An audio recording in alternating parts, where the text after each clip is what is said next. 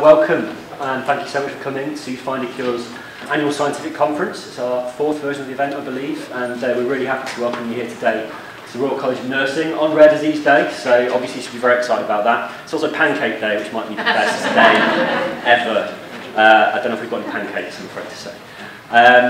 Yeah, so we're really pleased to see you all here. We've got our biggest turnout yet, so thank you all for your interest. The first thing for me to do is obviously just to thank the people who sponsored the event today and made it possible. We've got a good number of sponsors here, some of whom are going to be outside to talk to you. Particular thanks go to all of them, so Takeda, who's given the platinum sponsorship for the event today. Illingworth, we've got a stand outside, MRC Technologies and Sobi, both have been silver level sponsors, and then our bronze sponsors, Crescent Refund, Pharmacomedics, Sanofi Genzyme and Shire. It really makes a huge difference for us to be able to put this kind of event on, so thank you all for your support. Right, so without further ado, I get to talk to you for 25 minutes, which is very exciting for you all. As I say, I'm the head of research here at Find a Cure, and I really take control of our work in collaboration and drug repurposing. As you all know, Find a Cure is a rare disease charity, and we're here for Rare Disease Day, and it's important for us all to understand why rare diseases are so important. So a rare disease is defined as a condition that affects 1 in 2,000 people in the general population. And they affect roughly 3.5 million people in the UK. That's about 350 million people worldwide. And there's a huge range of effects that really make rare diseases very hard to bear. A prolonged diagnostic journey, problems that affect education or access to work. A real thing to bear in mind though is this complete lack of treatments. Of the 7,000 rare diseases, only around 400 have licensed treatments, and that's the reason hopefully we're here today to discuss drug repurposing as an opportunity to try and drive this forward. What the rare disease community does have is a really informed and active patient population, and that's something that hopefully everyone here appreciates and something we at Find a Cure value. We believe this group has the power and the determination to deliver change for themselves to drive research forward in their rare disease indications. So that's what Find a Cure focuses on. We are a charity, a rare disease charity, and our primary aim has always been to empower patient groups, to work to help patient groups form, and to help those groups learn to interact with other stakeholders in the rare disease world. So yourselves, researchers, academics, industry, biotechs, and to help them professionalise in the way that they run their charity. So we run a range of empowerment programmes to help them do that. Our second aim is to promote the collaboration of those groups with all those rare disease stakeholders. We do that by running conferences like today, by running networking events. And really that's proven very successful, so thank you for coming. We're trying to develop as well a drug repurposing platform within this. So the aim here is to promote repurposing of generic drugs for rare diseases. So I have to start with a nice simple slide so we're all on the same page. What is drug repurposing? Drug repurposing is essentially recycling. It's finding new uses for drugs, new pharmaceuticals that can be used in different populations. So it's essentially taking a drug intended to treat one patient population, running clinical trials to test the efficacy of that drug in a completely different population. And hopefully that leads us to a new treatment. There's huge advantages to it. Essentially, it's a potentially faster and cheaper way to deliver drugs, and anything faster and cheaper can only be good for rare diseases. So why is that the case? Well, firstly, we eliminate the need for de novo drug discovery, and this is a notoriously expensive and time-consuming part of the de novo drug discovery process. When you're repurposing drugs, you know information about them, and that information is key. Firstly, you know about the safety profile and the side effects of the drugs. And if you're working with a generic drug, you've got an extensive history of human use.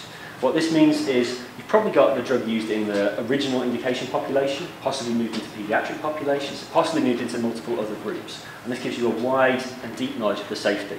Hopefully meaning you can have a reduced requirement for safety clinical trials. You can reduce those early stage phase 1 trials in a drug repurposing platform. Secondly, if you know about the drugs, you know about the pathways of action, and this allows us to hopefully have a more intelligent approach to screening and repurposing. So rather than having a massive scattergun approach screening thousands of compounds, you can identify those that work on the pathway of your favourite disease. And that means you can deliver the screening process and identify repurposing candidates more quickly and more cheaply. In generic drug repurposing, we would hope it should be really appealing. It should be appealing because we've got a wealth of data. We know far more about these drugs. But unfortunately, it's quite hard to secure intellectual property on generics. What you can do is secure a mode of use patent, but these are quite hard to defend. And this means you kind of are at risk of missing out to off-label prescriptions. And this means it's hard for the pharmaceutical industry to secure a return on their investment for their research. So essentially, a lot of the generic drug repurposing projects don't move forward. They get a bit stuck. What we think, though, is that patient groups have a chance to drive this forward. It's a space that patient groups can work in. So here's an example of such a collaboration that's been going on this year. So this is for the rare condition CDKL5, which is an excellent condition. And this results in early onset, difficult to control seizures and really severe neurodevelopmental impairment. It affects only about 600 people worldwide, so we're talking about a very rare condition, and there's no current treatment available for it. So the patient group involved here is the Lulu Foundation, who are a CDKL5 charity, and they've basically worked to form a collaboration with a biotech in Cambridge called Helix and the University of Subria. And what Helix do is try and use omic approaches to identify repurposing opportunities. So we're looking at genetics, new cutting-edge technology to find repurposed drugs. This is kind of an overview of how it works. So basically the focus here is on transcriptomics, so all of the genes that are expressed in a disease-affected cell. And the idea is in a disease-affected cell, some genes will be expressed more than the baseline. So the baseline here is our normal level. Some genes are overexpressed, some genes are underexpressed. And that's essentially a genetic template, if you like, a transcriptomic signature for that disease. What you can do also is look at the signature for a drug. So a drug that goes into a cell will change the way transcriptomics works. Genes will be upregulated and downregulated. So the basic premise of this idea is that you try and find drugs that match or counterbalance the signal that you can see in the rare condition. So you end up with a signal like this, or more precisely with expression, they cancel out. So you're returning the gene expression to something approximating normal. And this, in theory, should remove the disease phenotype. It should cure the treatment, cure the condition. So an effective route to try and identify a potential therapy, potential repurposed therapy for rare diseases. So in this collaboration, the CDKL5 group went to Helix, and it took them about a month or so to develop a treatment profile, which essentially looks like something like I just showed you. And from there, they moved on in 3.5 months to identify some new generic drugs that could be candidates for this rare condition. So from no knowledge to knowledge in that short space of time. And this essentially identified a generic antidepressant that could be effective. 5 months on, with a collaboration with the University of Subria, so academic, patient group and biotech collaboration has led to the point where we've got in vitro validation of this model. And it's shown that the drug that the technology identified has essentially shown that it can silence a gene in the neurotransmitter receptors in the CDKL5 cells. So we've gone in a very short space of time from no repurposing idea to something effective that hopefully the patient groups, the industry and the academics can drive forward to deliver a treatment to the patients. So hopefully a sign of how things can move in a repurposing space quite rapidly. Obviously an area that's important to think about here though is funding. If you're looking at generic drugs, you're probably going to lack some funding from pharma. You need to find a new way to access it. And Cure Accelerator is an online platform that gives you that opportunity.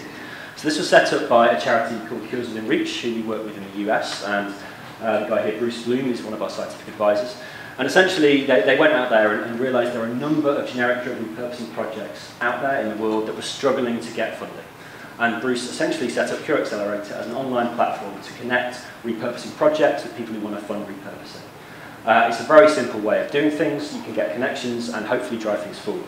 So Cure Accelerator has been around approaching 2 years now. There are over 1,000 active users, which is a great sign. These are spread across 20 countries. We've got 3 new funding opportunities were posted in January alone, and we happen to have just posted our own ourselves. There are over 130 projects posted looking for funding on this website. So there's a whole range of different projects seeking funding for repurposing.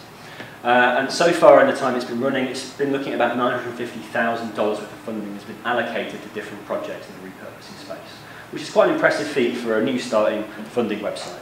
And that's across about 19 projects in the last 16 months. This is a completely new way of trying to look for funding out there, trying to match the funders with the people who have the ideas, and something we hope will be appealing, and please do visit and get involved if it's of interest to you.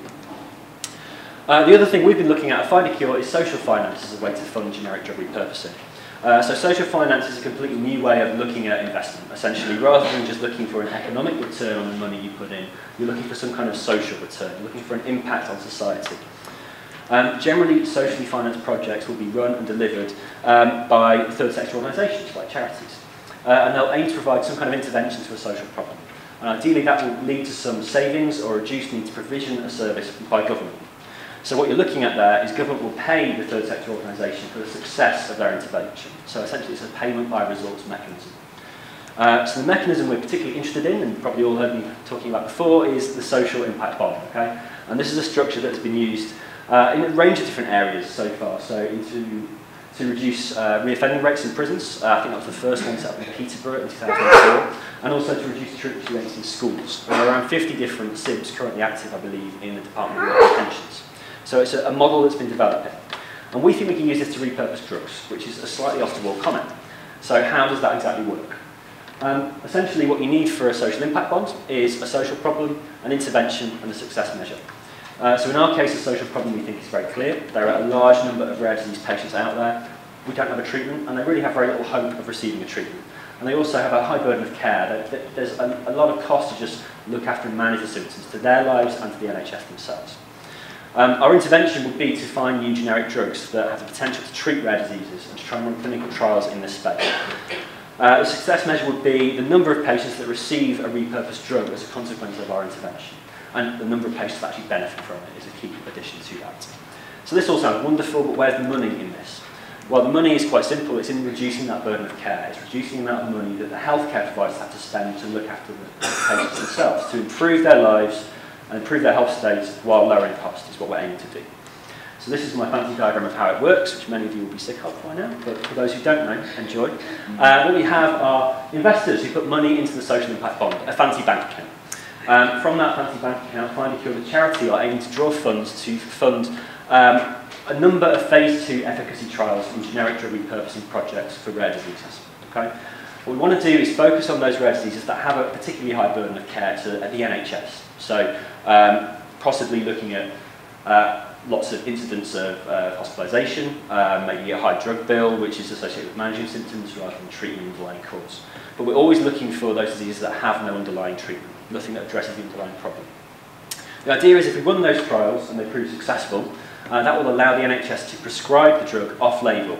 And this means we can secure a generic drug price within the NHS itself. So a low-price drug for a rare disease. It's a revolutionary idea. What you can basically see, therefore, is hopefully we're going to lower the NHS spend. Even though they're spending more on a drug, they're spending less on treatments. This means they should save money, and what we want to do is access a proportion of those savings and get those paid back into the social impact bond. This will give us the means to return the investment from our initial investors, possibly pay a small return over that, so we make a small profit, and ideally have money left over if we have enough successful trials to fund further generic drug repurposing projects. What this means as well is if we're successful enough, we can eliminate this investment stage after a round or two. We don't need further investment. We have a self-sustaining cycle. We can fund more generic drug repurposing as we go. And the real key of this model, as I've said, is that we're generating our returns and funds from healthcare savings. Because the NHS pay less, we make money from that. They're not paying any more, it's not costing them more for a new treatment, and we're not making money by selling a drug. Completely different way of looking at things. This looks great. We need to convince people it can work, and that's what we've been trying to do over the last year. So this is the bit where those of you who were here last year get to hear about our progress. We secured a big lottery fund, which was a small grant to help us run a proof of concept study, and that was done with support of NHS England. Essentially a letter we secured from Simon Stevens, which said we like the idea and we'd like to see how this could be developed. With that, we decided we need to identify 3 different rare disease repurposing projects and try and see if we can prove that this concept can work in this way. So those diseases were congenital hyperinsulinism, Wolfram syndrome, and Friedreich's ataxia. So to prove the concept, we needed to do 4 major things for the NHS. So the first was to prove there is a high patient need for treatments. The second was kind of what we've done already, which was to show that there are a number of viable generic drug repurposing projects out there for rare diseases that lack funding. This stage was really about identifying the projects we selected. The third thing was to show that the untreated rare diseases have a high cost to the NHS now. So our assumption that they cost a lot isn't good enough. We need to actually prove it by looking at what they spend on these conditions. And then we needed to go further to show that repurposed generic drugs could save the NHS money through improving the patient health. So if we repurpose something successfully, we're going to cut their spend. So the first thing we went to do was to run a number of patient focus groups. So we wanted to talk to the patients to understand their experience of the NHS, their experience of treatment, their need for treatment. So we can really get a handle on proving that there's a need for these new treatments in rare diseases. That wasn't a particularly hard task. But what we have is a good number of focus group reports out there for people to look at and read and understand really detailed knowledge about the rare disease patient perspective on treatments. So please do have a look at those. They're hopefully well worth reading. The next thing was much more difficult. That was proving the economics of the situation. So we had to go and do some health economic modelling. So the first stage of this was to build cost of illness models. So these models are trying to say what it costs the NHS now to treat the conditions in the way they treat them. We wanted to be really faithful.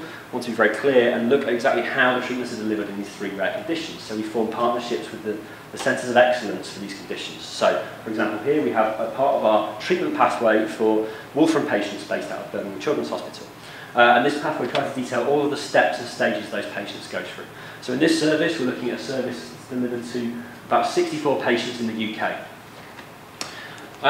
Everything I just showed you here looks nice and simple, but all of these boxes are then expanded into this wealth of extra steps and treatments and monitoring is delivered, and we had to cost every part of this out. The costing was done by looking at existing NHS reference costs, by looking at the literature to identify funds and prices there, and also by really talking to clinicians themselves and people who run the finances of specific hospitals. It was a real, true reflection of the costs to deliver the treatments and services. And in the case of Wolfram syndrome, we really tried to price out the whole service as well as the cost of outpatient care and care in the local community too. So what we found really was the cost for treating these 64 patients with Wolfram syndrome across a period of a year is about £990,000. So that's not big money to the NHS, but for 64 patients, that's a pretty sizable cost. And they're not doing anything really that's treating the underlying cause. They're helping to manage the symptoms and monitor the progression of the disease. Fantastic service, but there's definitely money that can be saved there if we can deliver a treatment. The next thing was actually a lot harder, which is the budget impact modelling. Okay, so what we're doing here is saying we've got a drug that we believe can be repurposed into this rare condition. We've got some evidence for it, but that's not really in humans yet. We're going to predict what it's going to do in humans, and we're going to price up how that's going to affect the NHS spend. There's a number of predictions there, and it's very crucial that we were exceptionally conservative about how we did this. It was important to show that our predicted health benefit was fair and conservative, and also the prices we are estimating were fair and conservative, because we want them to take us seriously. So we had to make sure everything was as evidence-based as we can manage, and our opinions on the clinical benefit were clinician-driven. So here's an example of how we approached this in one of our conditions. This is for Friedreich's ataxia, repurposing the drug nicotinamide. So with this, the clinician said it's plausible that this drug could halt disease progression. We felt that was probably too optimistic for modelling. We didn't want to model something that was overly optimistic. We felt it definitely fair to say it would slow disease progression. So we tried to work out a way to model this. Okay, so here's some existing data on disease progression in Friedreich's ataxia. And you can see 3 different lines here, time along here and progression up here, essentially. We have early onset Friedreich's ataxia patients, which progress much more quickly than mid and late onset patients. And what we basically said is we grouped these populations together, and we said if we give them the drug nicotinamide, we predict we'll be able to slow this population to a rate of progression similar to this population. So it's all based on existing evidence on how the disease progresses. And this was quite a conservative way of doing things. So based on this, we then worked out how that would affect the treatment pathway we'd set up and tried to understand in detail how it's going to affect the cost savings. What we found is across Friedreich's ataxia, we'd save about £200,000 per year in this patient population. Okay?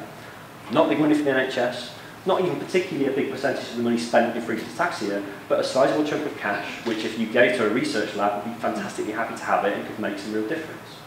Scale that across 5 years, that's a really big saving that can make a difference on the research side of things. Okay, so that's how we tried to approach this, and we did this for all 3 conditions. So here's a kind of summary of our results, and for now I'd probably say ignore the projected return side of things, unless anyone here is an investor, and if you are, I'd love to talk to you privately. What we're basically looking at here is the cost of illness in the 3 conditions. So we can see in CHI, we're looking at a cost around 4.5 million. We've done some work recently that might revise that down a little bit, but essentially it's still a pretty sizable chunk of money. Wolfram syndrome, as I said, just shy of 1 million. Friedreich's ataxia, about 7.5 million. These are all direct costs to the NHS only. We're not even looking at societal impact of these diseases. In our budget impact modelling, you can see numbers that really would make a difference in research. Just shy of £500,000 congenital hyperinsulinism for provisioning a new drug into this patient population, and we're saving this kind of money on the costs of treating them. That's not a bad finding. £600,000 in Wolfram syndrome, 1.2 in Friedreich's ataxia. So again, like I say, small splashes in the NHS budget, but something significant to these patient populations. And we think if we can drive this forward and make it work, it's a completely new way to try and deal with provisioning treatments using repurposing into rare populations. Okay, so that sounds great. So what are we doing now? What's next? Well, the NHS is clearly key to the model, okay? And we are trying to talk to them as much as possible to understand how we can move this forward, how we can use this pathway, this method, to try and deliver repurposing in our chats. We're particularly looking for investors, obviously, right now. We're also trying to look at build a single proof of concept, if you like, that delivers a clinical trial, maybe within a specialist centre with the NHS. And that's the way we could possibly try and show this model can work in one case study. And the next thing really is to launch an open call, a call for people out there to submit their ideas for generic drug repurposing. And this really ties into one of the original aims, which is to show that there is a real need, a real demand for repurposing projects out there. Ideas exist, but they're struggling to get funding. What we're trying to do with the open call is to show that that is out there and that there needs to be a platform, a way to drive this forward, and hopefully that will help to build the impetus behind the project. So, here is the title announcement. This is our Rare Repurposing Open Call, which is officially launched today. This is a collaborative project, so we're very pleased to be working with Cures Within Reach over in the US and with Helix, the biotech based in Cambridge. The aim here is for all of us is to try and, as I say, show that repurposing projects are out there and find ways to match them with people who can make a difference. Whether that might be matching them with Find a Cure, and hopefully we find the right investment to provide funding for our social impact bond model. It might be matching us to help drive some health economic work forward. It might be matching with Helix to look at how we can identify new repurposing opportunities or understand which cohorts of a population respond best to drugs. It might be finding new investors from the Cure Accelerator platform who can help fund some of the repurposing ideas that are out there and drive them forward. And that's really what the open call is all about. And we really need people here to share it, to talk about it and identify ideas that are out there so we can try and really get lots of positive responses and try and find ways to push repurposing forward in the rare space. That's really the majority of what I wanted to say. Thank you so much for listening. It's great to have you all here. I hope you have a great day. And I'm very happy to take some questions now before we move on to our next talk. Thank you.